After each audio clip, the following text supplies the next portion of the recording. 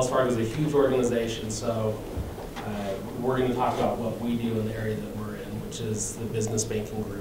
That's different than the retail side, which is the branches and has a lot of the customer service and customer-facing day-to-day needs.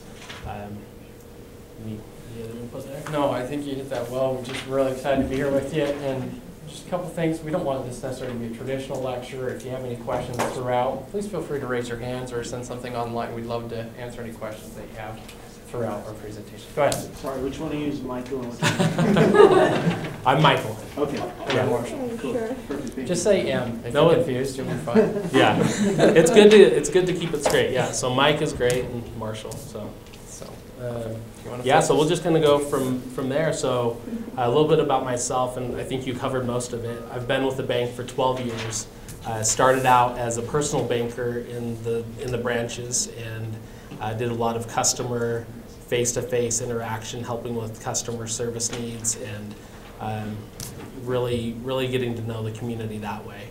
After transitioning from the personal banker role, I went into a business specialist position where I primarily focused on surrounding businesses that surrounded the branches that I covered. And that was a fun experience. I know that you had a similar experience, but just getting to know all of the businesses that were in the community right next to us really was a fun opportunity to get to know small businesses, their owners, and when you meet with business owners, they are passionate about what they do. So that was fantastic.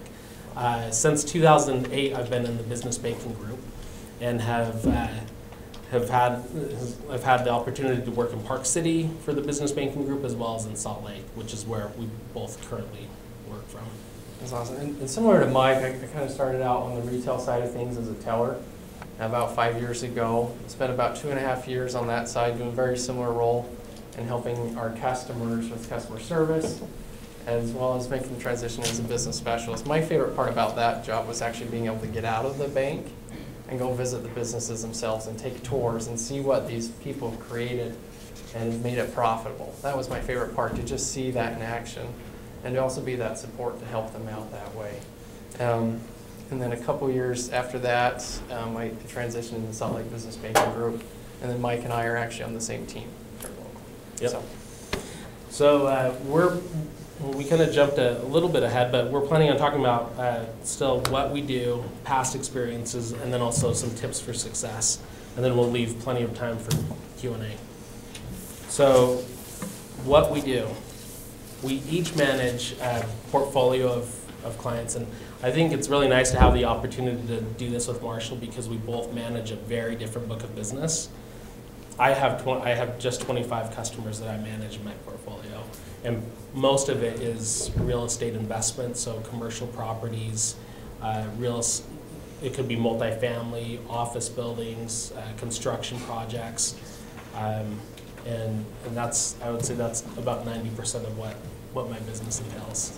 And Mike's really the guru for real estate in our office, and it's great to have him and his expertise there. I mainly focus on operating credit, so that's going to be like coming into a business and assessing what kind of working capital do you need to keep your doors open every day?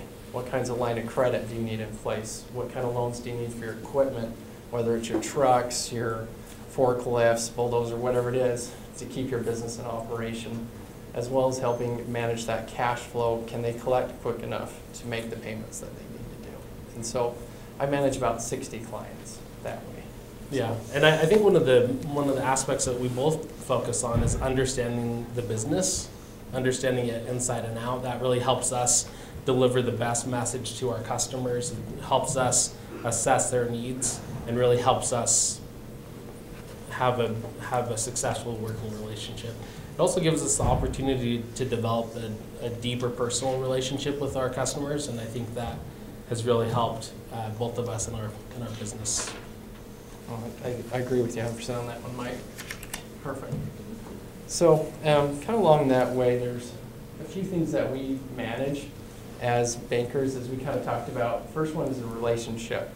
Very much so we're the primary contact for our customers. So if they have fraud, if they have any issues whatsoever, we're the first dial on the phone, or we come out and see them in person and go through that. which is really important, and we try to meet with them frequently just so that they see us, they think of us as their needs are changing, they're calling us. Oftentimes, businesses go through cycles, right? So they'll either be really busy, they'll be growing, or they might be winding down the company. And so it's important for us to get out there and really understand where they are in their business cycle so we can assess what their needs are and adjust our relationship accordingly. That's perfect. And I think the easiest way to compare it is if you look at your own life. When you were a kid, it was like, what can I save up to get my candy bar on my bicycle because I want to go see my neighbor, my friend. As you get older, like, I need a car because I got to make it to work, or I got to make a school, make a payment, or a home. Very similar way in businesses, like Mike was mentioning on that life cycle. So, that's a good point. Yeah. This next slide just talks a lot about the common things that we see from a lending area, lending focus with some of our borrowers. As I mentioned, I do a lot of commercial real estate, but we do a lot of different things, and there's a pretty thorough list of the items that we cover. And the nice part for us, just a quick little blurb and I'll be done. In any kind of banking industry, oftentimes you'll have specialists. So if you guys ever go into where you have that need, there's usually somebody that's all they do, and that's who you'd want to talk to. So. Do we have what is the background of most people in the audience today? Are you guys interested in business? Is it legal field? A mix of majors. A mix of majors. Toss open any major. That's great. And I think what we've seen at Wells Fargo, and this is kind of maybe a little off topic, but because Wells Fargo is so big, there's a lot of different avenues that you can go into that will fit your background. And I think that's been fun to be a part of it. Right. I mean, through my career at least. Weekly, we're on the phone with our attorneys or our lawyers or our software developers. I mean, there's so many different avenues in one kind of that way. I apologize, I skipped one thing on the last slide. I'll just touch it real quickly. On the relationship management piece of it, one of our major roles is how do we add value to this client? Because most oftentimes when you think of a bank, it's where am I going to put my cash? And then are they going to give me money for a loan, right? There's not too many more complex needs than that. And really the value comes in with our job is, like Mike was mentioning a little bit, is we'll come in with their financials and analyze them with them and kind of help them understand the trends of their business and help them kind of see where they're going, what the needs are that way, and also offer support through different types of products. That's mostly what my job entails on the operating lending side of it. So. And I think it's a critical piece in every job that we have, so I agree with you, especially with working in the branches. You are doing so much customer interface, and it's nice to be able to be a sounding board and also give that higher level of value to those customers. Perfect. Yep, that's great, thanks.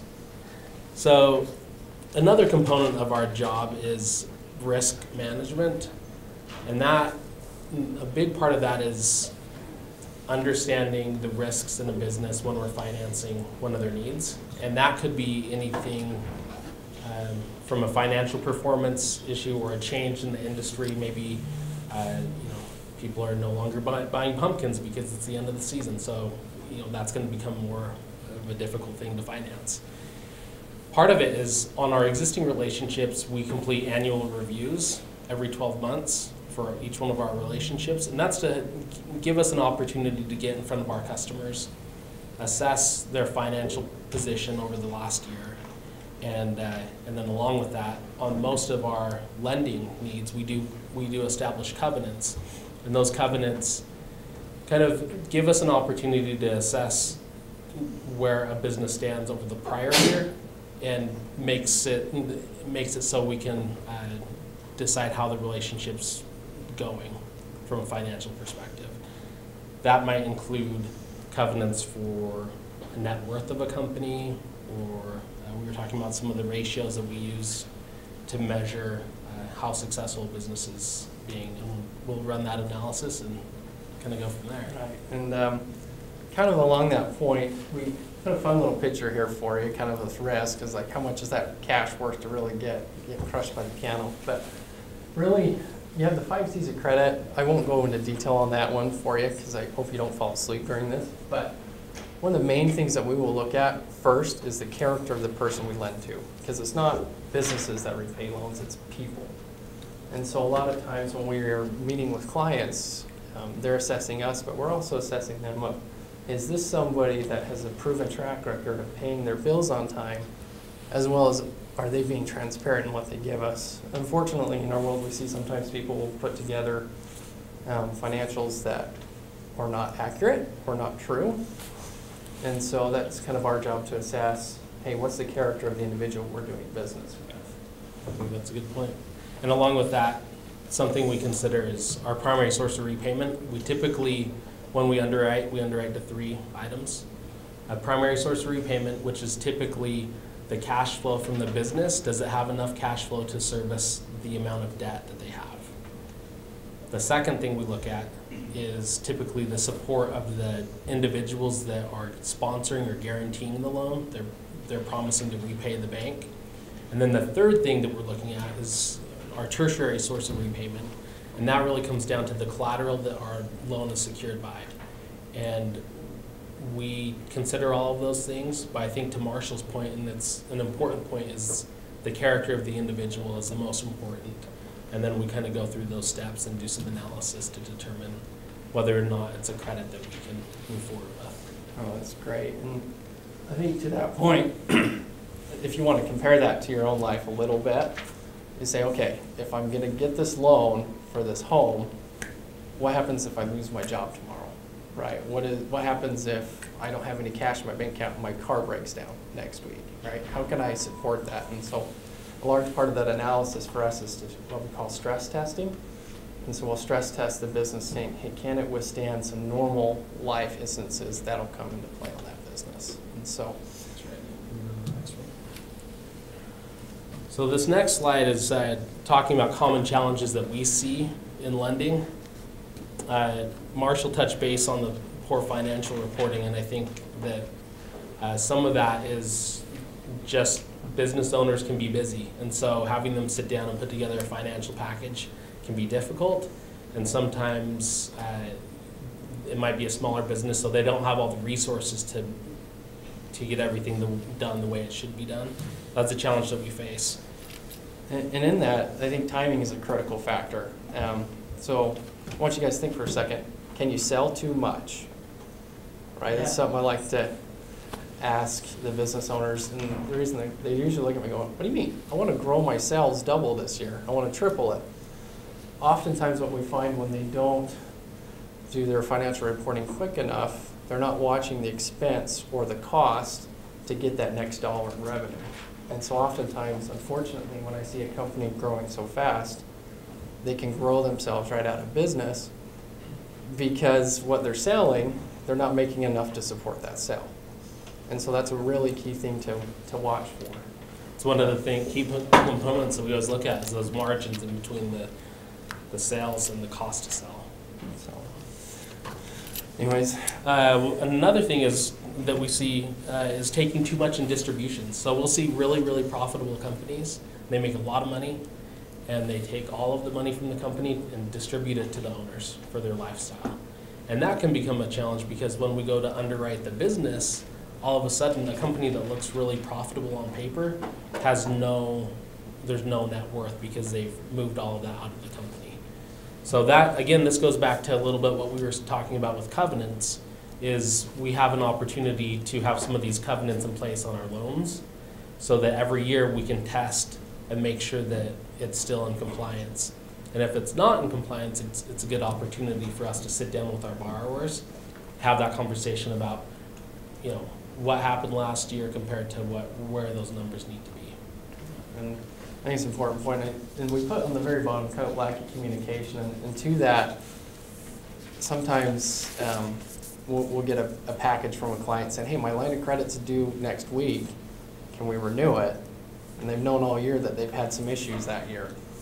And it's like, well, you got to give me more than a week to work through that and help you out that way. And so I think that's a big thing is we really want to be a partner.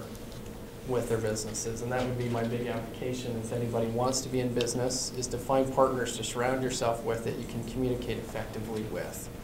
And then that way, if you give each other enough time, you can work through issues and be a lot more successful that way.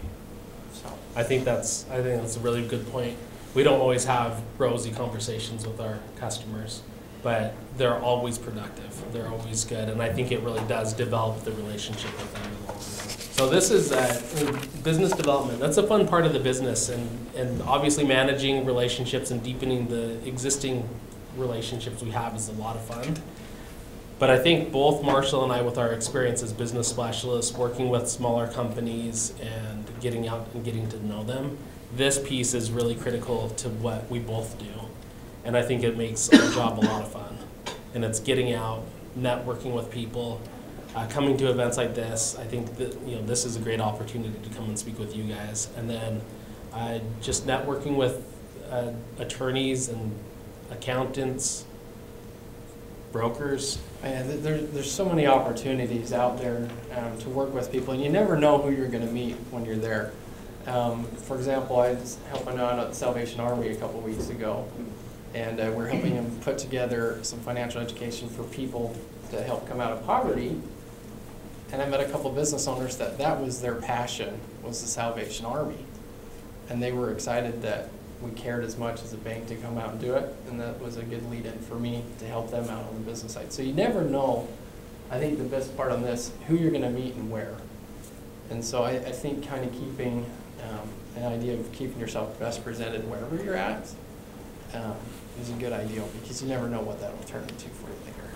I think that's right. So it's what you're talking about sounds like your question is related to commercial real estate and how decisions are made on financing when it's maybe close to the line of something that we wouldn't do. Yeah. So I think what you're talking about are risks and mitigants, right? So we'll have risks. We might have that if this is an investor property where there isn't a lot of margin in the profits to service the debt that's outstanding, we need to be able to mitigate that. And what I've discovered in my career is that underwriting is more of an art form than it is just true math. And so to your point, we do have the ability to go and have those conversations with the people that we need to seek approval from. And so that goes back to what we were talking about earlier, which is really knowing that customer and knowing their business cycle. If we're looking at an owner-occupied building and our snapshot in time is during a slow season, let's say we're in Park City and it's summertime, it's not going to look as strong as if it's winter and the apartment complex is fully leased up with renters. So we do have, I would say, significant amount of time and ability to go and speak to our approvers and kind of make the case. And this all happens in a document that we write up and present to a committee. Kind of the way to look at it is the banker really is the advocate, and that one working with the customer saying, hey, can we get comfortable with this type of a deal? And then we'll sign off on it and then send it to an approver for review that way. And another example for him is sometimes on commercial real estate, on an owner-occupied, they won't pay as much rent as the guy next door, because like, I own the building, I don't want to pay market rates. And so that's sometimes why the rent is lower. And just a follow-up, what are your guys' metrics for job performance? Is it number of money secured for clients, or what do you guys, how do you guys know, how do your bosses know that when you're doing a good job? Is it purely client satisfaction, or is it a number of other things? So we do have the client satisfaction goal, and we do have a department that calls all of our clients in our portfolio throughout the year to check in and see if they know who their banker is, right? That's pretty important in what we do. So that's an aspect of it. Getting in front of our customers, so scheduling meetings, scheduling appointments, that's also a component. Mm-hmm. But there's no like certain set requirement to hit some number, some threshold. Okay. It's growing your portfolio, growing your book of business year over year is kind of what our goal is. in the hope of the boss is when you do a write-up, that you don't have to go back and forth 5 or 10 times on it, that they can read through it. Hey, this makes sense, I agree with it, you can come out. And so that's kind of how you can progress in that way, is your level of understanding of the project or the loan you're working on and the amount of reviews that are required afterwards. And some of these write-ups could be 60 or 70 pages long, and so that's always fun, making changes to 30 pages of writing, but yeah. That was a great question. So it's not as if you're given a target to meet? No. No target? There's no target, there's no set target for us to achieve. So, good question. Retention is a big part of what we do, and that's, again, I think that goes back to harvesting the relationship, making sure that our customers know who we are and call us when they have a need.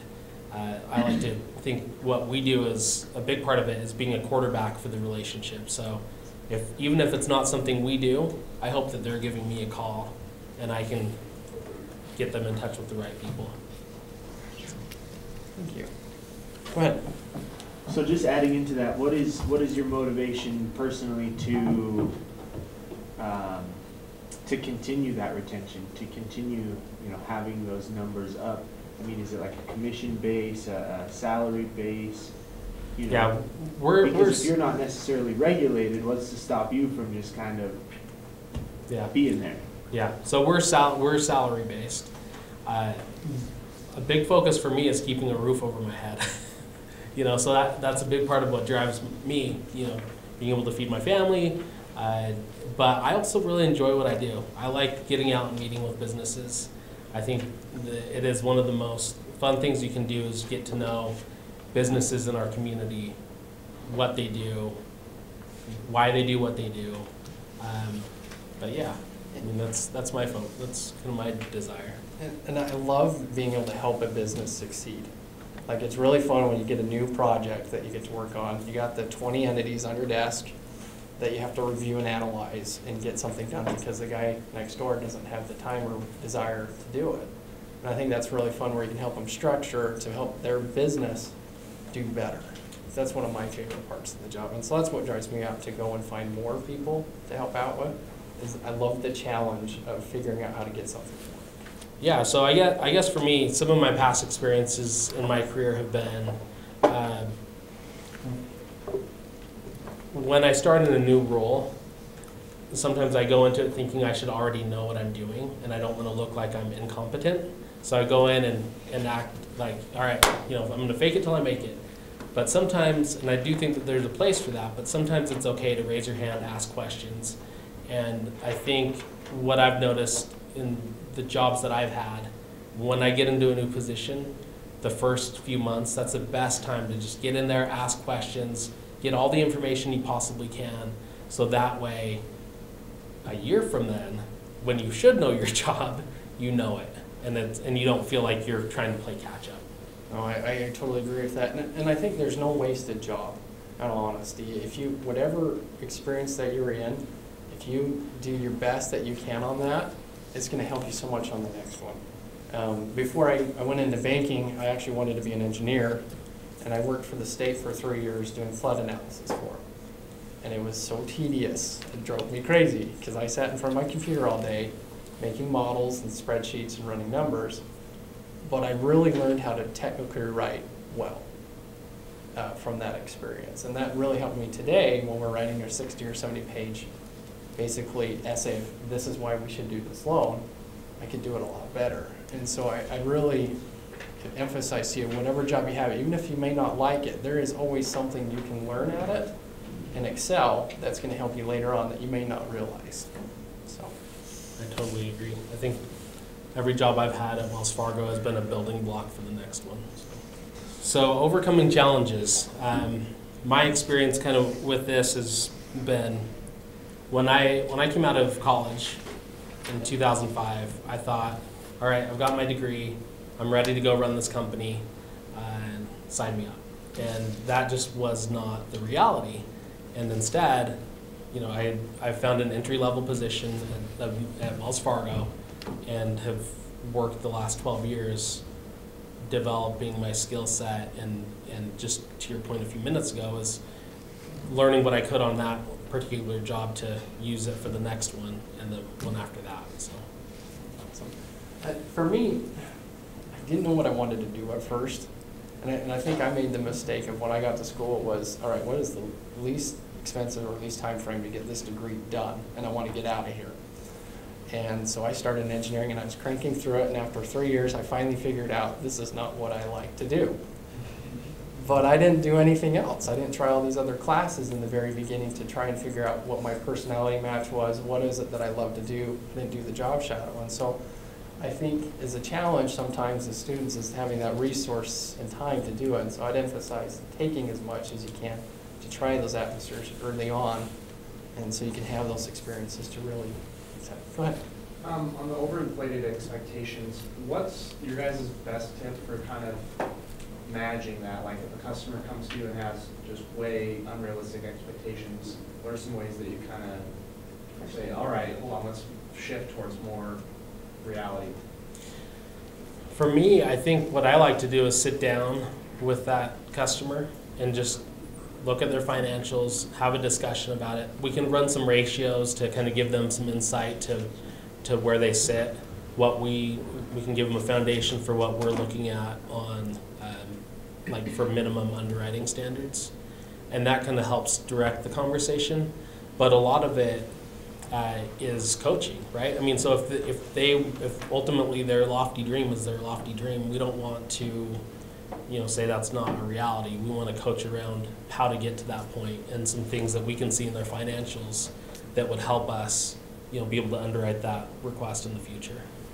And I think to that point, one thing my wife taught me very early on, I have to throw her in a little bit, but is not to blame the client for anything that's going wrong with the business. Not say, well, because you did this, this happened. It's, hey, in this situation, this limits me here.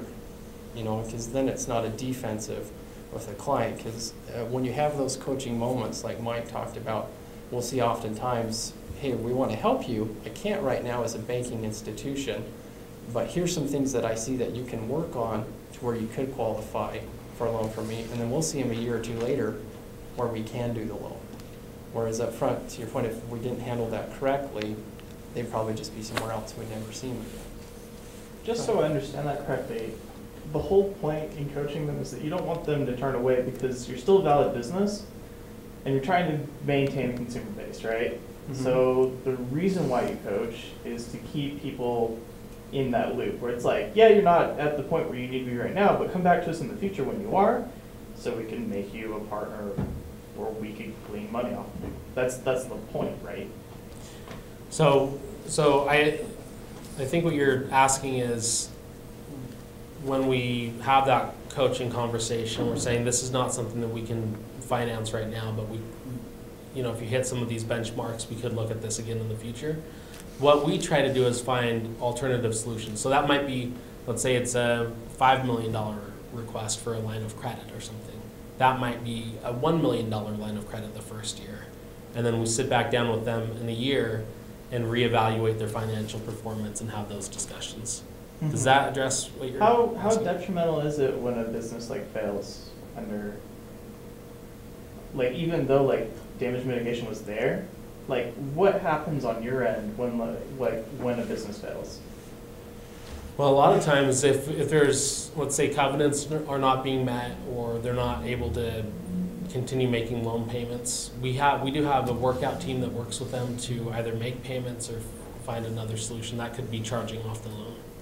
Mm-hmm. And usually you just take it as collateral. Which is yeah, it depends on what exactly. It depends on what the collateral is, right? So if it's equipment that's securing a loan, you might take that equipment. Some loans are unsecured, so you wouldn't have collateral to rely on. And to your point, oftentimes you don't necessarily see a business all of a sudden one day it's successful and the next day it doesn't work at all. No, that's because you have, right, you must meet this requirement to even partner with us. So, yeah, right. It's not a usual thing, and it doesn't happen a lot. But there are some very extreme cases where something really bad happened to the business, and now they're under. Right, and to that point, I had an example, a couple years ago, I had a client, he had one of his drivers sue him for $4 million and he lost, and his insurance didn't cover it. And so you imagine anybody taking a $4 million hit to their bottom line is gonna hurt. And so we knew, hey, your business is successful, and we worked with them for the last couple of years, and now we're okay, and we're actively lending and helping them out again. And so I think to your point is we want to keep them as long as we can to help them, but there are things in play if it's a one-time thing, we can help them through it as well. So, what do you want to add to that? Yeah, to your point, I don't think that's something that's very common because of the initial underwriting that we complete, and then the ongoing conversations that we have, to uncover some of those things that might need to be addressed. I think in my time at Wells Fargo, I think I've had one borrower that has not been able to repay their loan. So, Good question. So with that, you don't, I'm assuming Wells Fargo doesn't do a lot of, venture capitalist type funding, funding projects that have really big potential, but maybe lots more risk. What is the line there? Do you guys only grant to, or do you guys only loan to businesses that, have a positive cash flow, or do you guys actually seek out businesses to get in with them early at beginnings, infancy stages, and growing with them as they go? Yeah. Big? What I'd say that Marshall and I focus on is primarily established businesses that have some historical track record, but Wells Fargo is really large, so there's definitely some departments that look at, if it might be small business, it might be the SBA, the Small Business Administration loans, it might be technology loans. There's definitely some startup departments that work with those types of businesses that are just getting off the ground. I was even learning last week, you even have a venture capital department on some of the really big ideas that come out.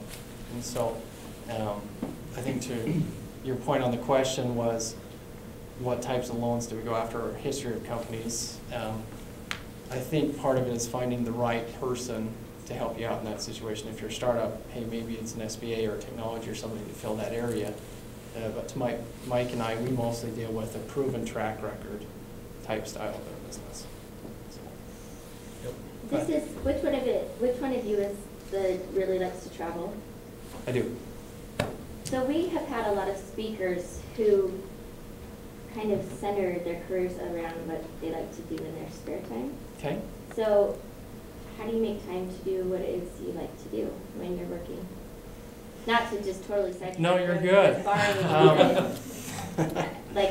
I think that comes in planning in anything. And so for us, there's 2 times a year is extremely busy, and that's when tax returns come available. So that's either April, May, or October, November. And so it's very hard to take vacation in those times of year. But in other times, it might be slower. So if I can get most of my work done, I can take a week or 2 off and go travel or go take time. And so really, it's just that planning. And the nice part about our current job is there's a lot of flexibility as long as we're meeting the needs of our clients and doing what we're asked to do to get time off. Because I'm not necessarily having to man store hours on a branch and saying, oh, hey, we only have 3 people, you have to stay today. Was that an important decision for you in taking this job, that you had that flexibility so that you could do something that was important to you in life? Absolutely. And I really like the fact that during the day, if I need to go for a couple hours, I can. So like if I don't have any kids yet, one on the way, I'm excited, but when they have a game or I need to take to a doctor or something, I can physically step out and not have that hurt my company or my clients, and then come back and work later. I can work from home on the weekends if I need to. There's a lot of flexibility that way. That makes it very nice. And I think that's a good point. I do have 2 young children. So I have a 5-year-old and a 1.5-year-old. Nice. And so they require a lot of attention, and sometimes they're sick because they go to daycare and there's a lot of germs being passed back and forth. Right. But the job is really nice because it does give me an opportunity to be flexible with my time, and it does offer that work-life balance that is most important to me. So. And what about hobbies for you? Was that something that also was important to you in taking it? Yeah, so I grew up in Utah, so for me, the mountains are Oh, my right, biggest you're the hobby. skier. That's my biggest hobby. So we spend a lot of weekends up at Solitude. It's perfect for the little ones, and it's a good mountain for that. Okay, So, yeah. nice. Good question. Thanks. Go ahead. I'm actually looking at getting into real estate investing, Mhm. but I have no idea where to start, and I understand that right now it's definitely like a seller's market. So my first question is now even a good time to look at real estate? And then the second question is, where do you start with that kind of stuff? I'm gonna lean on you on that one. Yeah, so you're right. It's a really hot market for sellers, and I'm not sure if you're talking about residential or business or commercial. Well, yeah, that's part of my question. Is it better to buy a place and rent it out? Is it better to flip houses? What's the best route? Yeah, so I've had borrowers that, and primarily I'd say my borrowers are investors in office, warehouse, distribution centers, multifamily, and there's definitely a market for them to sell right now. But they have to redeploy any of those profits so it's not taxed, at the same level that it would be otherwise if it's not redeployed. So I guess my advice would be if you know anyone that does real estate investment, talk to them. If you're interested, I'm happy to share some other things that we look at. We have business cards. I'm happy to address questions you have about down payment, about structure, about loan to values. Yeah. Oh, I'll have to get a card. And there's also a lot of resources available through some of the real estate agents, some of the larger ones like, let's see, CRE is a good one, and they put out annual reports, quarterly reports that talk about the investor real estate market, what's happening in certain segments. So when we're doing our industry analysis on what we're looking at, a lot of times we'll go look at some of those reports and kind of see details on specific industries. But to Mike's point, I don't think you can ask enough questions on any business you go into, especially in the veterans, just because you can learn those tips and tricks that they usually had to learn the hard way up front that cost them money or prevented them from doing it. That can save you a lot of time and energy there. Perfect. And so just a couple things as far as a few things that helped us get where we wanted to go that we felt like we'd like to share. And to your question earlier, one thing I'd really like to emphasize is how do I add value?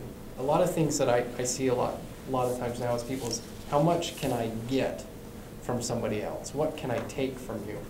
Whereas if you can kind of flip that thinking into how can I add value to this situation? How can I add value to my boss or to my job or to my school or to this relationship? It creates a whole nother dynamic to where your bosses or the people around you go, this person is dedicated and I need them. I cannot afford to lose them. And for me, that has been a big help in progressing in my career, as well also in finding other opportunities, as well as getting referrals from clients. A lot of my clients, after I sit down with them through reviews and helping them out successfully, like, hey, my neighbor, you need to meet them because they need this. And so that would be one thing I would very highly recommend is whenever you do something, how can I add value to this? Yeah, I think that's a good point. For me, I think being open to change has been important in my career because things don't ever remain the same. We all get in a routine and we want things to just be the way that we feel comfortable. But I think what has helped me develop myself for my career has been to be open to change and realize that you're going to get some good takeaways from all of those changes, and having some flexibility in what you do and even where you're located. I grew up in Salt Lake, and for me, the opportunity to join the business banking group, which is what I knew I wanted to do, was to start out in Park City. So not super convenient to where I live. So every day I'd drive up, it'd be winter, and sometimes it'd take me 2 or 3 hours to get home. But it was worth doing that for, a couple of years to get the experience I needed. So when something opened up in Salt Lake, which is where I wanted to be, I had the experience to come and join the team in Salt Lake. That's awesome. One last thing. And I'll hit on this, explain a little bit more. On the very bottom, there's an author named Tim Ferriss. It's called Tool of Titans. He talks about how you're an average of your 5 closest. 5 people you spend the most time with, you're typically an average of who they are. And he went through and interviewed all these billionaires, successful actors, publishers, and everything like that, and said the most common thing he could find is they're that average. What's funny to me is my wife's the one that read it and told me about that, and I agree with that. And so you just think, who do I spend the most time with is obviously who you become like. And so that could be someone you're married to or live with, or your coworkers and everything. And so if there's an area that you want to become better at, usually that's somebody you want to bring into that circle of friends. And I'm not advocating that on Facebook you put 5 people and say, this is all I'm going to associate with today, because you want to be kind of nice to everybody. But the 5 most people you spend most time with, I think, have a huge impact on who you become. I like that when you shared that with me yesterday. I was kind of thinking though, I was like, better reevaluate some of those. So, well, thank you so much. That's kind of all we had for the presentation.